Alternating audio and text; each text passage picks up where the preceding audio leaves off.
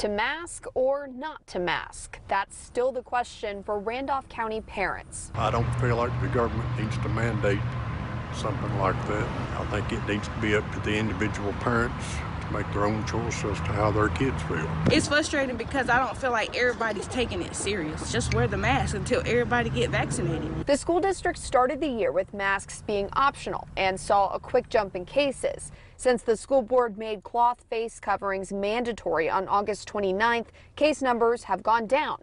Last week, the district saw the lowest number of cases so far in the school year at 41. I take this serious. I take my kids' health serious. So, I mean, honestly, I really do feel like they should wear masks until it's all cleared up.